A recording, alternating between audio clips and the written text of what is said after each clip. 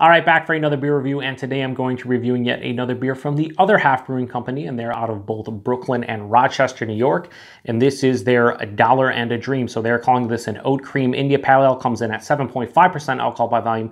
No IBUs listed at the time of review. This is just under a month old. So first thing I want to say is full disclosure, I've had this one before. I actually had this a few weeks ago at a bottle share. I only had a few ounces of it and we drank it midway through the share. So that means that my palate was compromised, but let's be honest, my palate is always compromised. And I remember enjoying it. I mean, most Other Half IPAs are highly enjoyable. Now, it wasn't anything special as far as I recall, but when your palate is somewhat shot, you're probably not going to remember much other than whether you liked it or not, and that's it. So giving this a proper review, I'm pretty excited about it. So I've mentioned this before, but when Other Half uses the whole Oat Cream IPA thing, it means they're using a bunch of oats and some lactose. And this one is hopped with Mosaic, Citra, Idaho 7, and Mosaic Cryo hops. So that's all I know about it. Let's give it a quick little roll here, and then we'll crack it open and get it into the Other Half TQ, and we'll go from there.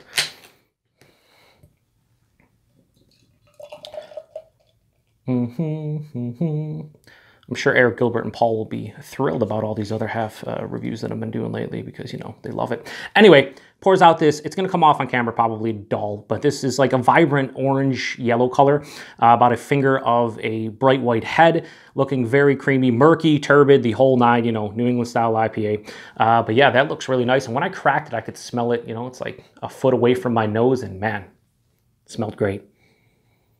Oh, wow. So I would guess if I was doing this blind, there was a lot of Galaxy in here because I'm getting a lot of like crushed candied pineapple. Yeah, nice creamy mango. A lot of stone and tropical fruits, not much citrus in this one, all about the tropical and stone fruits. There is a nice herbaceous dankness all throughout the aroma. It's like on the edges. A little bit of like a grassiness as well. But this has that candied fruit hop aroma that I both enjoy and sometimes not so much.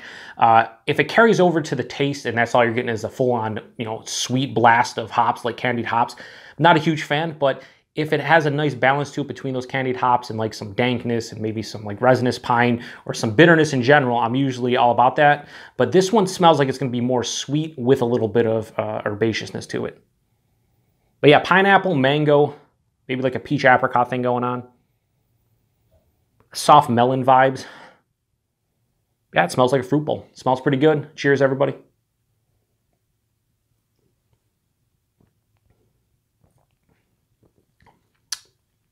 Yeah, creamy pineapple, creamy mango for days.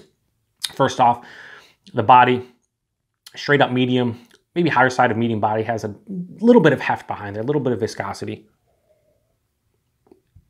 Mouthfeel, because of those oats and the lactose, very creamy and soft and smooth. I've mentioned this 100 times before. Okay, I haven't reviewed 100 Other Half beers, but I usually say mouth half is Other Half. And what I mean by that is the mouthfeel. Did I just say mouth? Mouth half is Other Half? If I did, it's because this guy's awesome. Anyway, the mouthfeel is Other Half. It just, when they use those oats and that lactose, it just has a very just soft and pillowy vibe to it, very creamy in the mouthfeel. And I kind of almost always know when I'm drinking an Other Half beer because of the mouthfeel. But yeah, a lot of fruit. Luckily, it's not super candied. It has like a crushed pineapple, sweeter pineapple, but not like to the candied side of things. Mango, peach, a little bit of that soft melon. Throughout the entire palate, there is this substantial like herbaceous dankness there. And this one actually finishes a bit more bitter than I remember it when I had it at the share, and just more bitter in general when it comes to an Other Half beer. So I'm liking it that it has that balance that I was talking about in the aroma, and I was hoping that would actually pop up in the taste. I didn't want it to be too sweet, and it's not. The finish is semi-dry, a decent amount of bitterness, and yeah, this is a really nice beer. There's nothing blowing me away, and now if I'm thinking back to the share, that's kind of what I remember this beer being. Really tasty, well balanced, but there's only a couple characters here. Like I said, pineapple, mango, peach, soft melon, and that herbaceous dankness character. But they all blend together very nicely and make for a highly enjoyable, almost imperial IPA.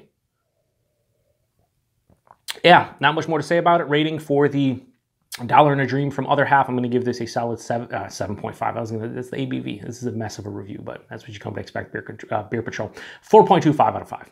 $1 and a Dream, Other Half, 4.25 out of 5. It's a well-made oat cream India Pale Ale, and they always do a good job in my opinion. I can't really think off the top of my head a bad beer I've had from Other Half, at least recently over like the last 6 months to a year. So yeah, they just do really good things. I'm really happy they're now doing a lot of can releases at their new Rochester, New York brewery. I don't think they're brewing there yet, but when they do, I can't wait to check it out. So anyway, appreciate you guys stopping by for another beer review, and until the next one, cheers.